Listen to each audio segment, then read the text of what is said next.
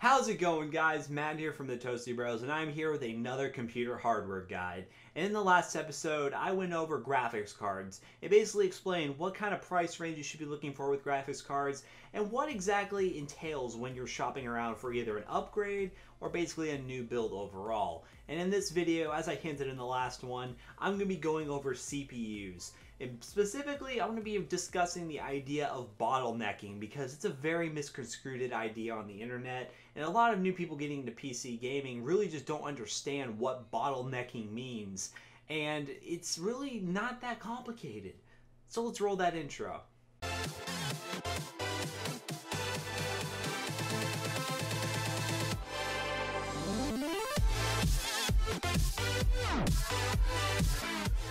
Alright guys, so let's kick things off here with what is a CPU?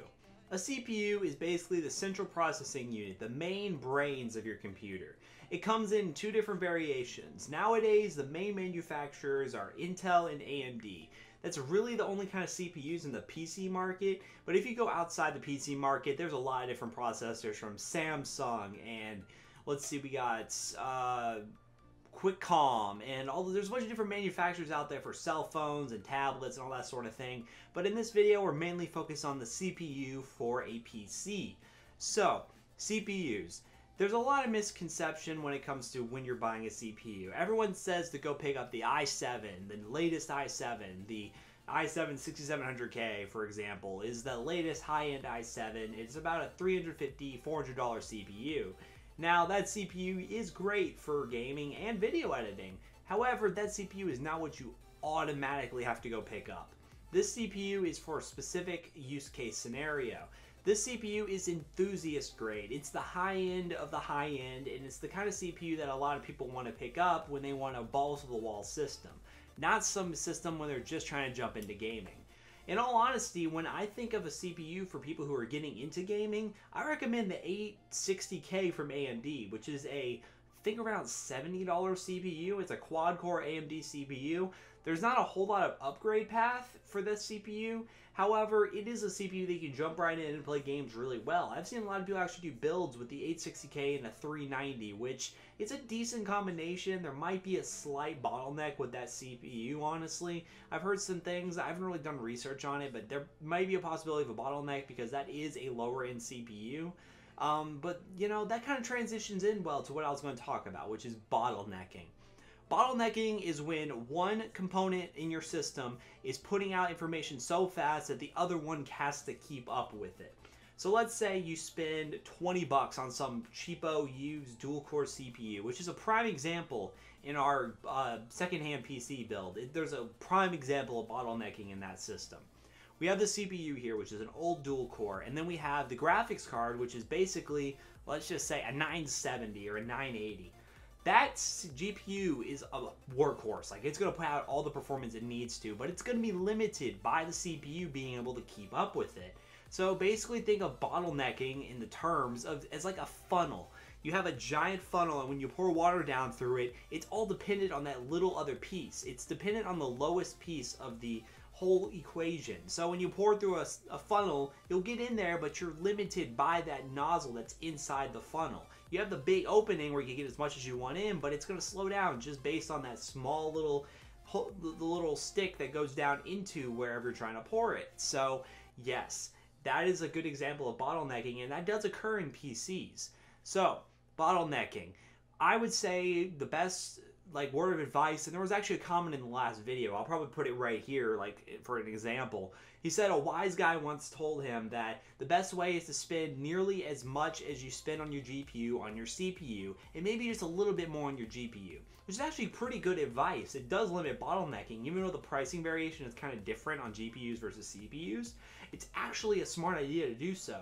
So basically, if you're picking up, let's say, a 970 or a 980, it's a good idea to probably pick up like a 4690K processor, like an i5 or so at the same price range, because that will allow the CPU and the GPU to work as a unison.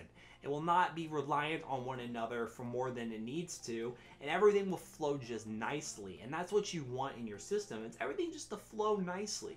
And yes, bottlenecks occur in more than just your GPU and CPU. Your RAM could be an issue. You could have a power supply issue where you're not getting enough wattage. Your hard drive could be the bottleneck between an SSD and everything slowing down. There's a lot of things that contribute to bottlenecks. And CPU is just one that a lot of people contribute to it because you can get CPUs relatively cheap, and a lot of people just think for a gaming PC, you just need a CPU that works and you need a GPU, but that's definitely not the case. You could get a GTX Titan and run some old dual-core CPU, and you're going to struggle, and your GPU is not going to perform the way it needs to. So, on to my decision, basically my rationale to what I think you should do for a system. It all comes back to the price to the performance ratio. Price to performance is the key to where you're spending the right amount of money for the amount of performance you're getting. There's a point of no return. When you're spending on a system that's like a 5960X and a Titan X, you're basically spending so much money you're not getting a good price to performance, or FPS per dollar. Linus Tech Tips is known a lot for doing this. He really harps on the idea of price per performance, FPS per performance, so you're getting the most for your money. So if you want something that's price to performance for a CPU, I highly recommend kind of the same price range as the GPU price to performance ratio. About $100 to about $250 is about the point of no return. Around that range is where I would recommend. It's kind of a vast range because there's a lot of CPUs you can get. But you also have to consider the fact that there is a thing called upgrade path. An upgrade path. Basically, in simpler terms, if I was to pick up an 860K, that socket type I think is FM2 Plus. I think it's FM2 Plus. Don't quote me on that. I'm kind of quoting this off the top of my head here. But on FM2 Plus, you can only go so high without having to replace your motherboard to be able to put a higher end CPU, because that higher end CPU that comes out doesn't support that socket type. For example, if you got the 860K in hopes to upgrade to the new Zen architecture that comes out, there may be a new socket type that comes with it, which is most likely for like the AM4 socket that's probably going to come out with Zen, and maybe a higher end FM2, like FM3 or something, that may come out, but you won't be able to put a new CPU into the socket that you already have because you're pretty much maxed out with what you got, which is kind of a mixed bag because you're getting a lot of performance right now, but down the road when you want to upgrade, you can't just pay for a new CPU. You have to pay for a new motherboard as well, which is another total cost. And even now with the switch over to DDR4, that's a whole nother cost you have to do. You have to pick up DDR4 RAM along with your CPU and the motherboard, which makes upgrading a lot more difficult than it needs to be. So the main thing is, if you really want an upgrade path, I recommend, honestly, the Pentium G3258, which, yes, is a dual-core processor. You could pick it up around like $80, same price as the 860K. But the reasons I would recommend that over the 860K is because, in all honesty, if you wanted to upgrade, you have a large upgrade path. You could upgrade to the i3 if you want to, which wouldn't be that big of a jump, and I wouldn't recommend it. But you could upgrade to an i5, or you can upgrade to the i7 6700K on the same socket. So, you know, that's a great upgrade path. You can upgrade from the Pentium to an i7. I don't think it's a 6700K. I think it's actually the generation back. I don't remember exactly what socket type that's on. But you can upgrade to an i7 at some point, which is a processor that'll last you a long time. I have a 2600K, which is a very ancient i7. It's about 4 or 5 years old, and it's still kicking butt in video editing. So if you have learned anything from this video, I'll basically summarize at the end, because this video is kind of just me ranting and rambling about what I believe is the best source for CPUs and what you should be looking for. The main thing I will do to summarize this is look for a CPU within $100 to $250. Look for one that's either a quad core that is clock speed really doesn't matter as much as you think it does. Clock speed does matter sometimes, but just look at reviews. So yes, a quad core is recommended. A dual core if you can get something with a great upgrade path, because a dual core can play games for now, but there's still going to be some games that it's limited. So that's something you have to keep in mind.